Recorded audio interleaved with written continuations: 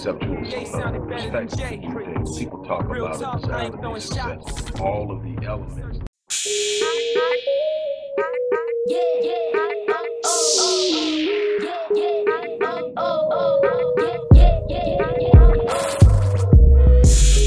Wallace here, dropping in with a little special announcement. For those who have followed me for any stretch of time, you know, outside of the businesses that I run, like Myriad Business Solutions, the Visionetics Institute, Odyssey Media Group, I also do a great deal of work inside of the inner city communities in Houston, Dallas, and other areas. I'm asking now, as we push a fundraiser, that you support what the Odyssey Project is doing in the inner cities, especially with programs like Black Men Lead, which is a rite of passage initiative, and Restoring Ghetto's Forgotten Daughters, which is a program focused on helping young girls, but boys as well, suffering from childhood sexual abuse, rape, molestation, domestic abuse, absentee fatherhood, and so many other things. The information will be in the box. Thank you. Hello, everybody. Dr. Rick dropping in on you. Hope everybody has had a great start to your week. I am off and running. You know the routine. You've seen the intro. If you believe in the work we're doing, go to the description box, click the link and give, or give to the organization's Cash App handle. Support the work we do so that we can take this to the next level. On that note, I'm moving forward. Look, I have never been shy about calling out people I believe to be enemies of the community, enemies of the cause, enemies of our journey and struggle for empowerment and to take our rightful place in an autonomous manner. So I've called out people. Now, I'm also very careful not to openly insult, attack my fellow brothers in the struggle simply because I disagree with them. So there's a difference. Disagreeing with someone, not holding the same opinion, is a part of the process. Nobody is a clone of anyone else. So everybody is going to have their own train of thought, their own way of thinking. And so I expect to disagree with certain things. I expect to have issues. I expect there to be times I may not get along with someone. But my thing is, if I can look at them and say, I believe authentically and genuinely they believe they're doing what's best for our people, I'm going to work with them and I'm going to keep my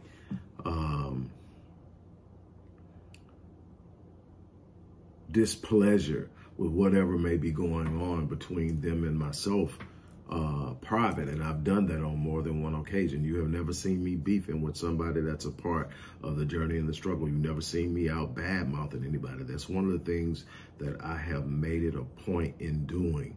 I've seen a lot of my brothers beefing with one another, taking shots at one another, other people shooting at people that's on a higher platform, hoping to get some traction and some exposure. I don't want any of that. Not that I'm afraid of anybody. When it comes down to handing out smoke, I can do it with the best of them. When it comes down to being willing to go the distance, I ain't afraid of nobody. But I'm here for a purpose. I'm here to have a positive impact. I'm here to exhibit a certain level of behavior that is conducive to the advancement and empowerment of my people. What that means is I don't get to put my ego in the midst of anything. Something that I'm committed to is bigger than my ego. My purpose is astronomically more significant than my ego. I'm a person that I don't need anybody to validate me for my ego to be satisfied. I know what I've put into my life. I know the amount of time I've studied. I know the amount of information I've consumed. I know the amount of people I've helped. I know what I'm capable of, and I know what I've already done. I don't need anybody to tell me that I've done it. I know I've done it. I don't need anybody to tell me what I'm doing. I know I'm doing it. So I don't need that. I'm not here to gain significance. My very existence and the fact that I breathe is the testimony to my significance. So I am not in any way concerned with that. I'm here to be a voice for the voiceless. I'm here to bring information, knowledge, and wisdom to those who truly want to see something different in their lifetime, and to ensure that their progeny, their offspring, have something to inherit that is better than what they inherited when they came into the world. That's why I'm here. Now, when it comes to black men who I look at and say, you're the enemy, you're not a part of the struggle, you sold us out 100% completely for your own pocketbook, Steve Harvey, Roland Martin, Charles Barkley, Stephen A. Smith, and I can go on down the line. Yeah, I'm going to call a spade, and I'm going to point out what you're doing, because we need to be able to recognize people who have been strategically placed in front of us to write a narrative that we are going to more likely be willing to accept coming from black faces. And we've got to be careful of that. We've got to be careful of that black skin with a white mask that appears to be for us, but is truly a weapon used against us. Barkley is on my radar right now. Shaq disappoints me, but capitalism is driving him right now, so I shouldn't be surprised. But Barkley married what he was committed to, what he saw, what he aspired to be and could never be. He married it. So that tells me a lot about it. A lot about him. But here's what gets me. I believe that we can love our people even when they choose to move outside of our race to marry. I'm one that believes that my greatest commitment to the black struggle and to the radical nature of who I see myself as a black man is loving a black woman. And I don't care what I go through or what type of situations I experience or how much pain I go through, it's still going to be a black woman. It's just that simple. I don't think there's a greater commitment a man can have to the black struggle than loving a black woman, period. You can't get me off of that, but at the same time, for those who have gone on, I'm not one for tossing you completely away, but there's just certain things I just can't see you doing, because your commitment, number one, should always be to your wife. Your number one commitment is to your wife. And if your wife by nature cannot be as committed to what you're saying you're committed to as you, there's a problem. If the fact that you're leaving wealth that you build to her, and she may not choose to choose another black brother after you, if you were to leave this place, then that is something that you have to sit up and also be aware of. But when I see Charles Barkley, it's not just the fact that that's the smallest part, the fact that he married a white woman. He's not the only black brother that done been in sports, that got wealth through sports and chose to jump ship. Not even close. Won't be the last. My problem is his approach and how he handles black people versus how he handles white people, i.e. Stephen A. Smith. Lately, he has had the audacity to try to lecture black people about how we handle people in the LGBTQ community. And I actually think it's hilarious, because, and I'm gonna tell you why it's hilarious. For the most part, black people jump on everybody's bandwagon and defend everybody. Yeah, there are some voices that stand out, that speak, that are not flowing with praise and support for the LGBTQ community. I've been one, but there's never been any hate levied toward them. There's never been any, I don't mess with them. I have family members a part of that community. I have friends who are a part of that community. I love all my black brothers and sisters, and their sexual preferences and how they identify doesn't change that. But I believe that there are some things that we cannot simply embrace wholeheartedly with no awareness of how it impacts us, especially when it comes to the part of that narrative that openly and consistently wants to feminize the image of the black male, even when the male isn't gay. I have a problem with that. I have a problem with that. I have a problem with what it does. But At the same time, you've never heard me use any type of term of hate or anything like that, because then I'm hating myself, because I have family members, very close family members, who are a part of that community. And I love them the same way I love anybody else. There's no difference. Here's the thing. I'm going to speak my truth because I have a right to speak my truth. Because I don't agree with you does not make me phobic. Being a person whose profession and level of expertise is in the world of mental disorder, a phobia is an irrational fear. I have no fear of gay people. I just have a disagreement in a lot of things that they do. And so that doesn't make me a phobic, a homophobe, or whatever you want to call me. But Barkley comes out. Now, this is crazy. After a white man goes into a gay club in Colorado, shoots the club up, kills 5 people, Barkley has the audacity to come out and say that black people are the worst race when dealing with the LGBTQ community. And actually, we're the ones that jump on every bandwagon. When anything happened to them, we defended everybody. When the Asians were getting jumped, black people were the #1 voice and champions. We fight everybody battle except our own. So the idea, first of all, it's an inaccurate statement. Now, when you find someone that's hostile towards it, they're pretty hostile, and they have their reasons for being hostile. But there's no person more intolerant of anything other than themselves and their ideals than a white man.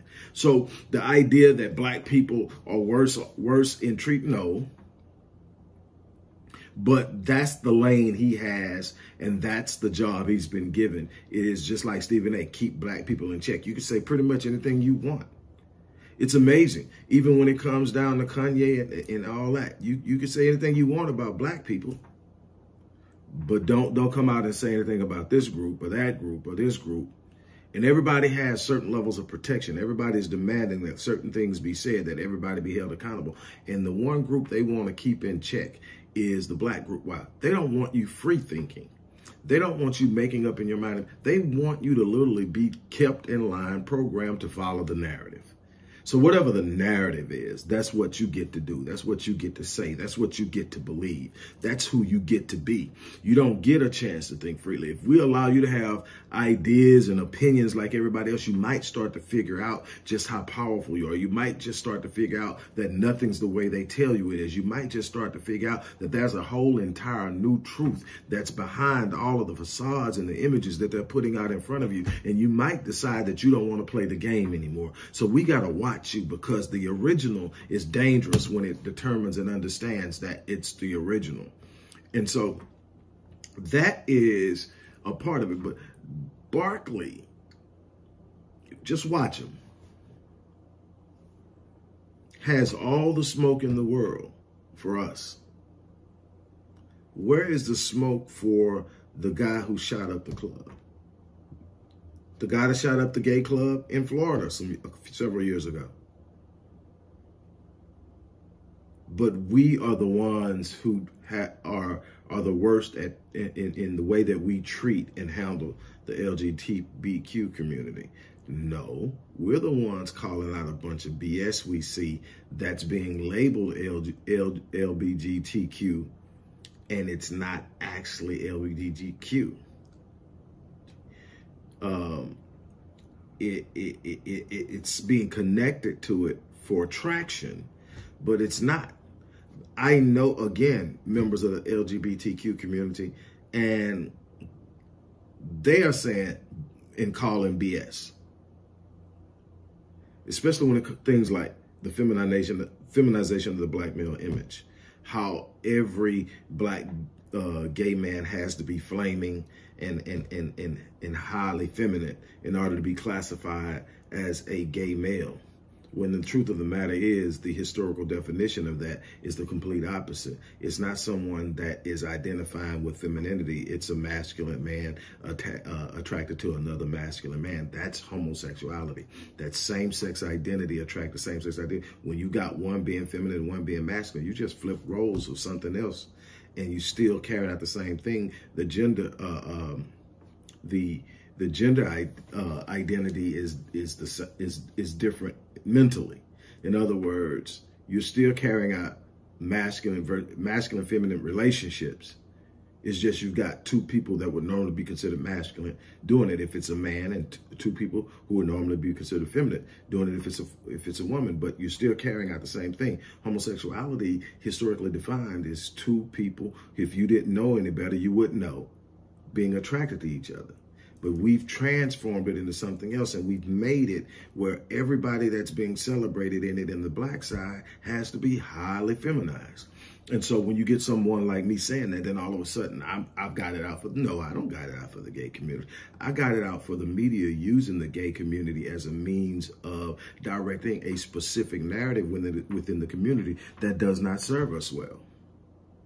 It does not mean I hate my black brothers and sisters who are part of that community. I do not. What I can tell you also, because I spend a lot of time talking to them and I understand what is going on, I can tell you for a fact that they're experiencing a lot of the things we experience in the regular world within the LGBTQ community. They're not getting treated equally. They're not getting the same access and resources. They're not having the same benefits that this astronomical and rapid climb to power that we've seen take place with the LGBTQ community happening. They're not benefiting from it. They're still ostracized. They're still treated differently. They're still mishandled. I'm looking at it and I'm seeing it. So it's happening anyway. Back to Chuck, and then I'm done. You can't take anything away from this guy as an athlete and a player. He was a straight beast. He's always been a horrible piece of shit human being, period. He is championing or parroting a narrative that's safe for him in the area he wants to operate in. And it's amazing. I could be wrong because I don't do a whole lot of TNT and I don't watch a whole lot of that bull crap, but I could be wrong. But I get Shaq doing it a lot. I get Charles Barkley doing it all the time. I don't really see Kenny doing it. Now, I could be wrong. And the crazy thing is, many times, this is why you got to be careful of just ascribing someone a sense of loyalty because of their skin color. But a lot of the times, Ernie is more on the side of reason and true interest in truth than those two clowns sitting at either end of the desk. And my thing is, it flows back to the same problem that we have, and that is the same problem we have is that we're sitting up and we're asking money brokers and power brokers to sit up and finance our revolution, finance our evolution, finance our empowerment, to literally supplement our radical escape from the control and grasp of their horrible campaign of control, oppression, and suppression. And that's never going to be the answer to anything. You're going to have to realize that you have the goal, that you have what it takes, that you are capable of being what's necessary to do what you need to do in this world as individuals and as a collective. We are going to have to stand up. We're going to have to make up in our minds that we're going to do what it is that we need to do in order to be what it is we need to be. It's that simple. Oh, look, I'm not going to stay long, but just pay attention to that chump. You know, he is another reason, an example of why I consistently say that we can't hang our hats on celebrities. We can't look at celebrities and expect them to be role models and expect them to be leaders solely because they become popular and famous because of what they do. If what they do isn't championing the advancement of our people, then they can't be the central focus. What we need to focus on is stop iconizing anybody. We don't need icons. We need men being modeled manhood being modeled in every community. We need fatherhood being modeled in every community. We need husbandry being modeled in every community. We need strong women standing in the strength of who they are, modeled in every community. We need motherhood modeled in every community. We need family and love, black love, modeled in every community. That's how we're going to build. Not looking at one person or two people or people with a platform saying, tell us what to do, because they are going to be paid to tell you what someone else wants you to do instead of what you need to do. It's been done over and over again, and we keep falling for the okie doke. It's time for us to find the voices of knowledge, the voices of wisdom, the voices of strategy and planning, and say, what is the next step? And then we move. The Odyssey Project has operated as a think tank for more than 20 years. It has operated as a program distribution and services distribution hub for 20 years. I have used it to serve and create and offer, and I'm one.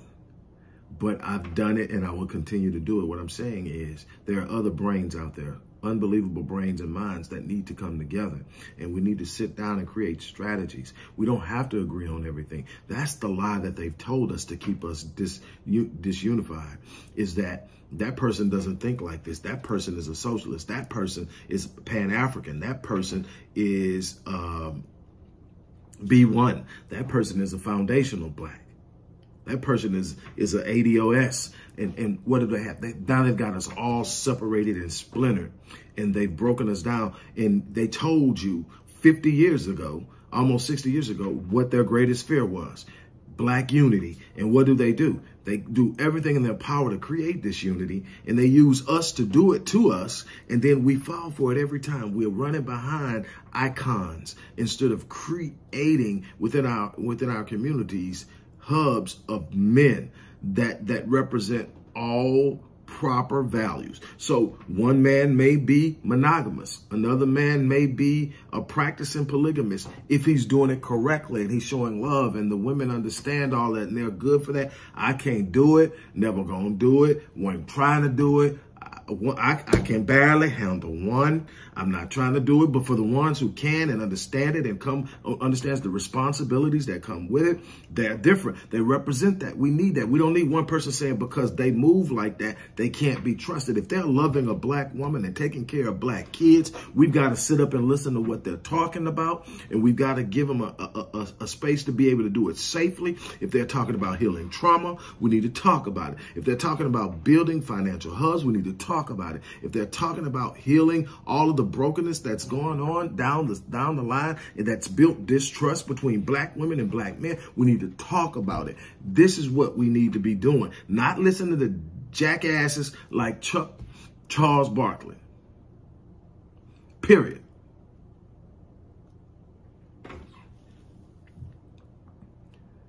I'm going to leave you with that. So on that note, I'm going to check out, and I'll be back. I'll be talking to you all week. There's so much I've got to share and talk with you about, but I'm going to leave you with that. On that note, you guys have an unbelievable day, and we'll talk soon.